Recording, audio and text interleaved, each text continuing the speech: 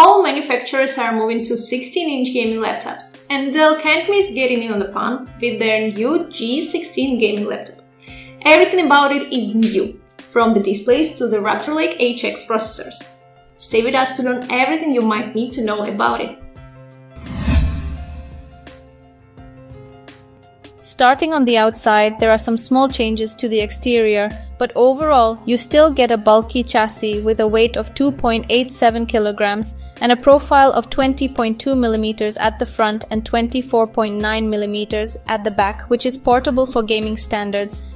The lid and base are made from metal, while the heat vent covers the back and the bottom panel uses plastic. Nevertheless, the build quality is great as the base shows next to no budge even with harsher typing, and type you will as the single zone RGB backlit keyboard has everything needed to be great, like long key travel and clicky feedback. It lacks a numpad, but unless you're an accountant, it's not as important. The touchpad is on the smaller side, while the surface could have been smoother too. On the other hand, it's pretty responsive. We also can't forget to mention the huge grille above, which supplies air to the cooling setup. Taking a look around the Dell G16, the left side has a LAN port and an audio jack. Then on the back, there's the power plug, one USB Type-A 3.2 Generation 1 port, an HDMI 2.1 port, and a USB Type-C 3.2 Generation 2 port, which is actually a Thunderbolt 4 port for the configurations equipped with an RTX 4070. Lastly, on the right, there are two more USB Type-A 3.2 Generation 1 ports. With the G16, you get a new and improved 16-inch 16x10 QHD plus IPS panel with a 165Hz refresh rate. It's got great viewing angles and a max brightness of 361 nits. The pixel response time of the display is good too, as at 8.6 milliseconds, it's way faster than any budget gaming machine. It also shows 97% sRGB coverage, so games, movies, and other media look their best. The color accuracy is there as well, especially once you use our design and gaming profile, which lowers the delta E value down to 1.1. As a heads up, everything below 2 is considered accurate enough for professional use. We'll have links to our profiles in the description below. While the display is all well and good, the speaker setup could be better. The quality of the sound is okay, however. There are deviations across the entire frequency range. There are several 13th generation Intel processors to choose from, with our configuration using the Core i7-13650HX. For graphics, there's both the RTX 3050 as well as the new 40 series, which runs at 140 watts. The CPU performance is good, but when we put the device against competitors, we see that it sits at the bottom of the barrel in 3D rendering. As for the graphics, the 140 watts RTX 4060 does pretty much the same as any other 4060 that we've played with. More importantly, let's check out some games. The most recent title in the Assassin's Creed series, Valhalla, runs at 106 FPS on the Ultra preset.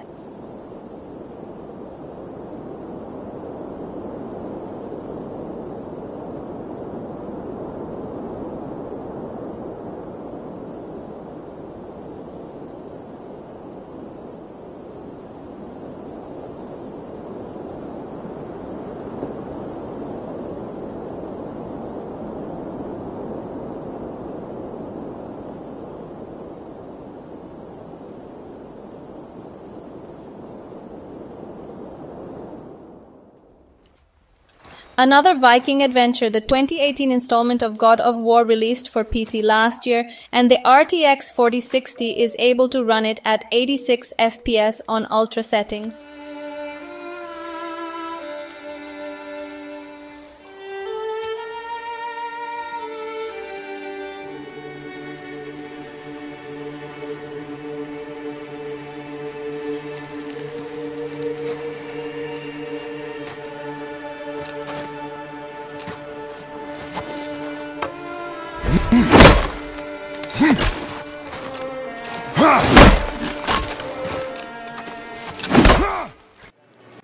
Lastly, Shadow of the Tomb Raider is still a mainstay even in 2023, running at 107 FPS on the highest preset. ¡Hey! ¡Cuidado, niños!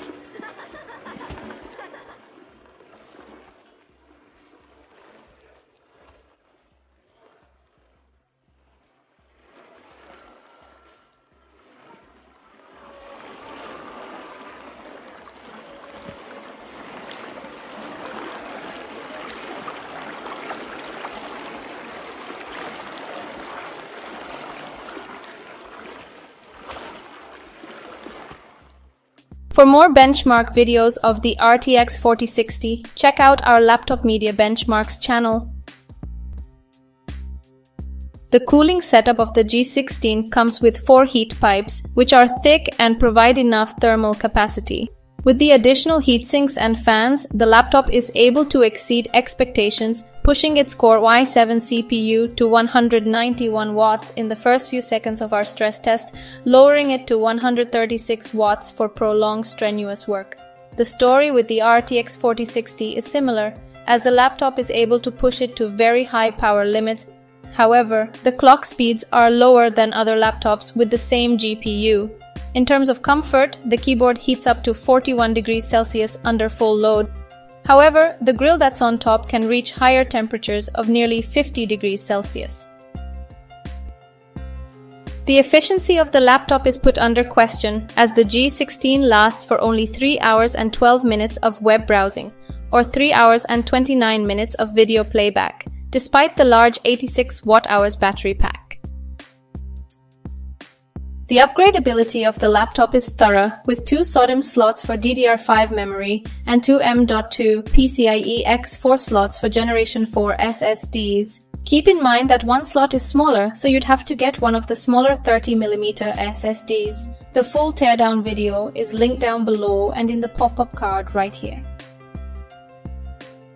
The Dell G series has never shied away from sacrificing portability and efficiency for performance. However, the G16 goes a step further. On the other hand, the high power limits that it manages to sustain don't really help it when it comes to results, as other laptops with the same components do a similar if not better job while being more efficient. Still, if you plan on being plugged into a wall for most of the time and can get a good deal on the G16, by all means go and get it, as it covers all the requirements for a gamer, a video editor, or a designer. And if you want to see more tests and details about the device, you can check out our in-depth review. The link is in the video description below.